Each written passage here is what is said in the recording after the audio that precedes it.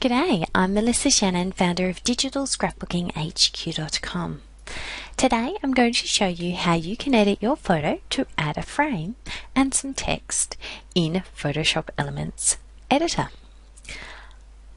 I've just started Adobe Photoshop Elements 12 and I have two choices. I can open up the organizer to manage my photos or the photo editor. I'm just going to click on Photo Editor today. When you first open the photo editor, you'll be brought straight to quick mode. I'm going to click on Open to open the photo that I want from my hard drive. Just browse through until I find my photo and click Open.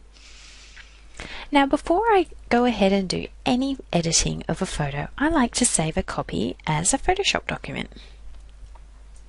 So I'm going to go to File, Save As, Photoshop Document, or PSD for short. Click Save. So I'm pretty happy with how this photo looks.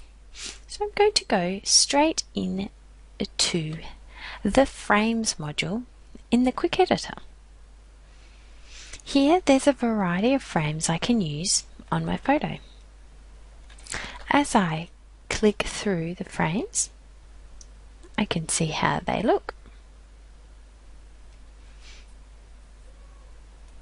There's also a plain black or white border.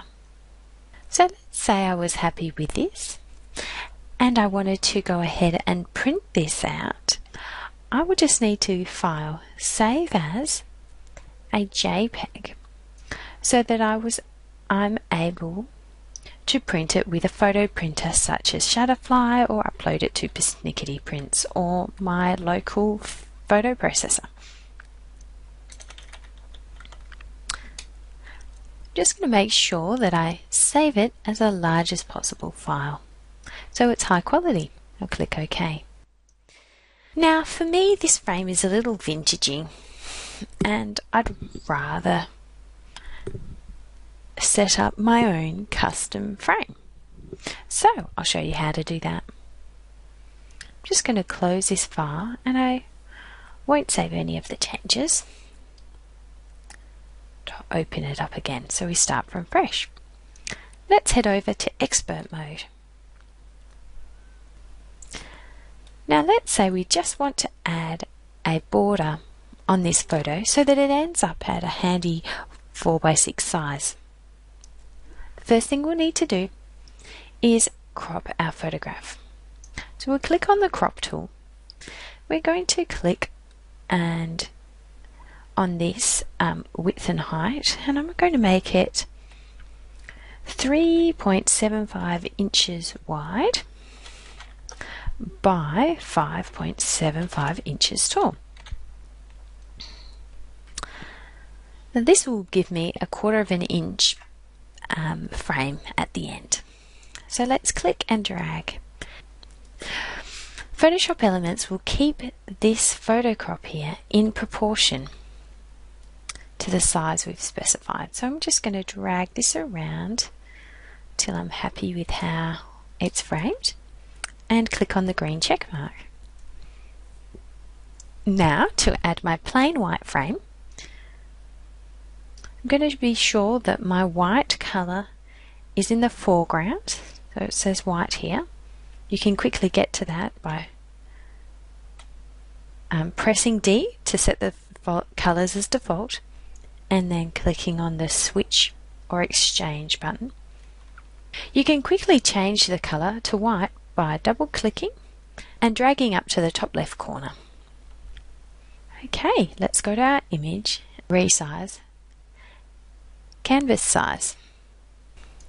Now we're going to change our canvas size to 4 inches by 6 inches. We'll make sure that the anchor is the center, so our photo will stay in the center. We'll change the canvas extension color to foreground and be sure that it's white there. Now it's added 1/4 of an inch white border to my photo. Now this is perfectly now a 4:6 photo. And if I want to upload that for printing, I'll click File, Save As, JPEG. And again, I'm going to keep it at the highest quality possible. So now I've got my photo and it's got a little frame there. I thought it might be fun to add some text. Let's simply put Edward's name here. I'm going to grab the Type tool and click once to create a line of type. I'm going to type Edward. I'm going to change the font. I'm going to change the colour by clicking on the colour box here and then this multicoloured button on the bottom right. And then I can actually use this eyedropper to pull a colour from the photo. In this case, I'm going to go with the green of his shirt.